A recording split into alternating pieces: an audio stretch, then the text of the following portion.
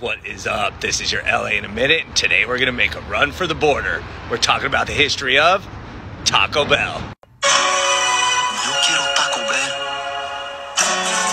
In 1948, Glen Bell was inspired by the success of the McDonald's brother hamburger business in San Bernardino. He decided to open his own restaurant, Bell's Drive-In, eventually Bell's Burgers. He sold burgers for 19 cents and was pretty successful, but he couldn't help but wonder what was happening at that place across the street with the long line.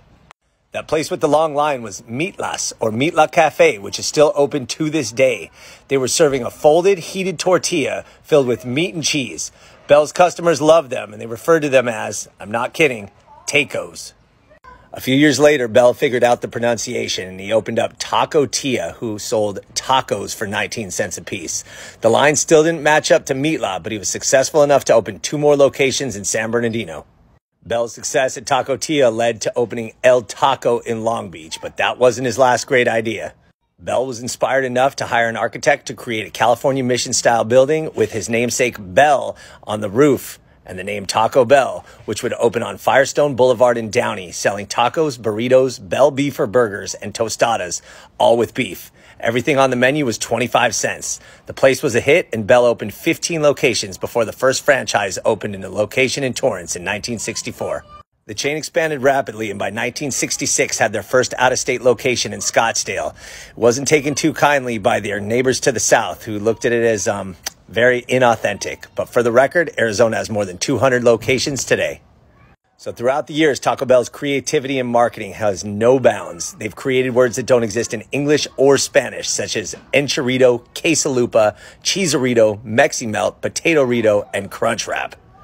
But let's talk about that hot sauce for a second. Taco Bell produces 8.2 billion packets of their hot sauce per year. And by the way, these were the original packets.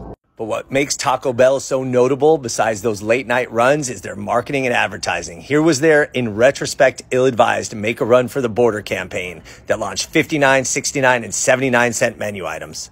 In 1989, they launched the first of its kind film food collabo with these Batman collectible cups, and also a first of its kind free refills at a chain restaurant. The futuristic rebrand in 1993's Demolition Man was legendary. In the 2007 World Series, they launched a Steal a Base, Steal a Taco campaign, which they still do every year.